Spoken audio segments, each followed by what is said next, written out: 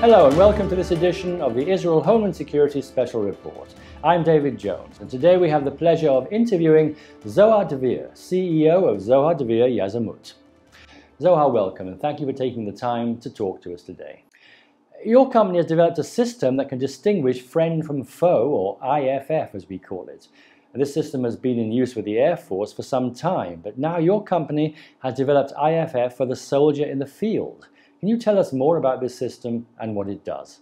The system that we are talking about is the system that allows infantry combat soldier, warrior, to build a technology that allows him to decide whether he has performed or not a shooting toward a target.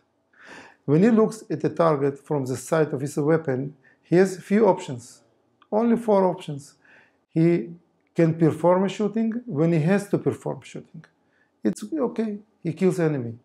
He can perform shooting when he doesn't have to perform shooting. Then he kills his friend. And he does perform shooting when he has to perform shooting. Then somebody kills him. And he does not shoot when he does have to shoot. It's okay. So our system is a wearable technology system that works on radio frequency transmitting, when it helps a soldier to decide whether perform shooting or not. It is a decision-making support system.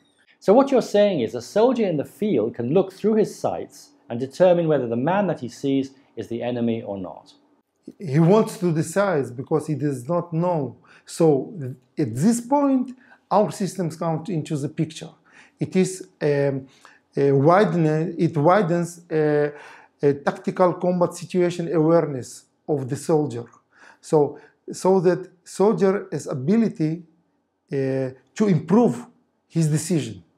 The system does not make decision for soldier. It just helps him.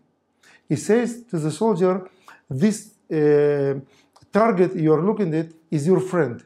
Still, a soldier can make a decision to shoot. So it will eliminate what we call friendly fire. Absolutely. And not only the friendly fire, there is another issue here. It decreased the number of soldiers that were killed just because they did not know whether perform shooting or not, because they looked at the enemy, but they were not sure about it. How far are you from production? Just now I'm at premature stage. We have a demonstrator, technological demonstrator. We have proof of concept of a radio frequency based system. Our system is a radio frequency based interrogator and radio frequency based responder. It is completely unique system. There is no such a system. So we now proved the concept. And now we started to develop further the system. So every single soldier will have to carry this system? That's correct.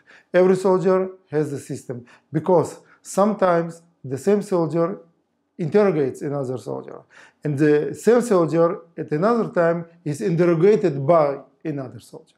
So every soldier wears that system. It is wearable technology.